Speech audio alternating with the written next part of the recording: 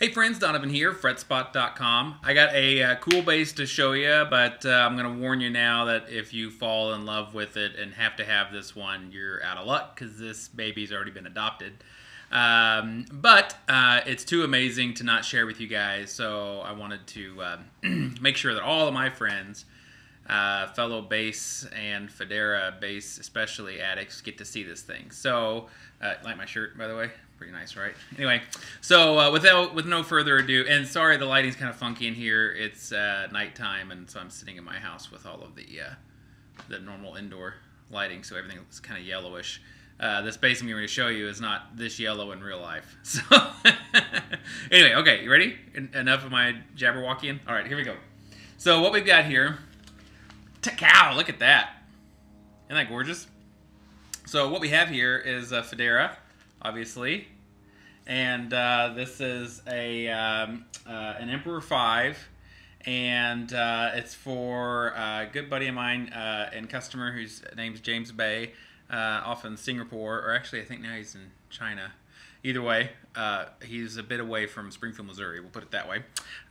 Anyways, this was his, this is his, and I, like what happens a lot of times with Fodera, is I had a bass on order, not this one, something totally different, and he contacted me, James did, and said that he'd be interested in buying a Fodera. We kept talking, and I had this build slot that I already had just a stock order in for, and we were able to convert that over to exactly what he wanted, which was a different model.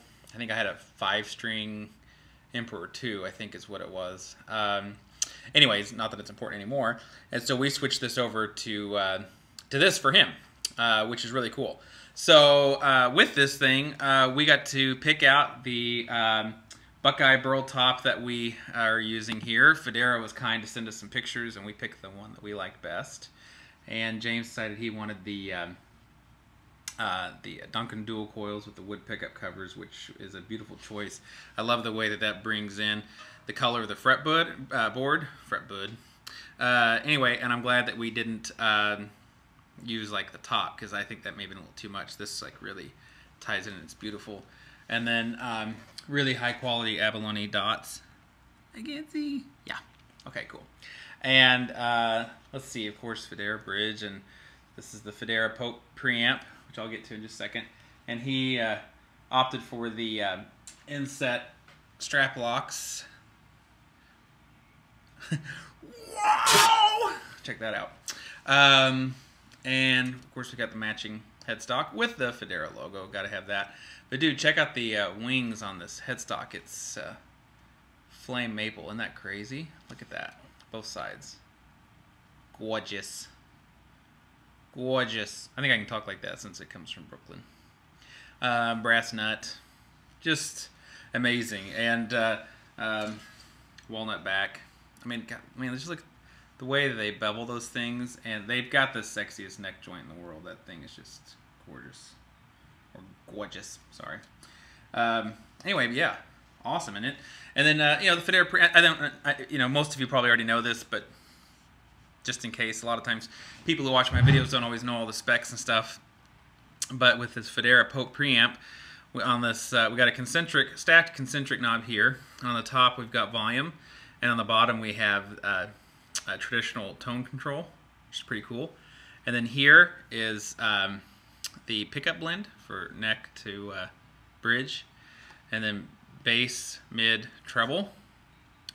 And then I think I'm going to get this right, so if I'm wrong, someone correct me. But this is active passive. I know that's active passive.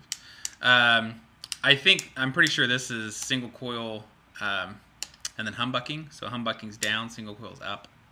And then I believe this is a mid-cut, so when it's down, it's not engaged. When it's on, it's engaged. I think that's what's happening here. So anyway, I'll play around with it and confirm that for sure. But so that's the Fodera Pope preamp, which sounds great.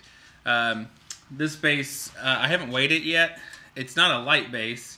I'm guessing about 11 pounds is my guess, between 11 and 11 and a half, something like that. But just the quality of the wood, I mean, this wood is so rich. I don't know how well it's going to show up in this lighting in my webcam, but it's just gorgeous. So, gorgeous. Anyway, Looking at my face cracks me up when I say that. Okay, anyway, so let's all congratulate my good buddy James on this beautiful bass, and I had a couple minutes here to whip out a video for it. So, and it's part of my duty as one of the premier bass retailers in the world, thanks to you guys.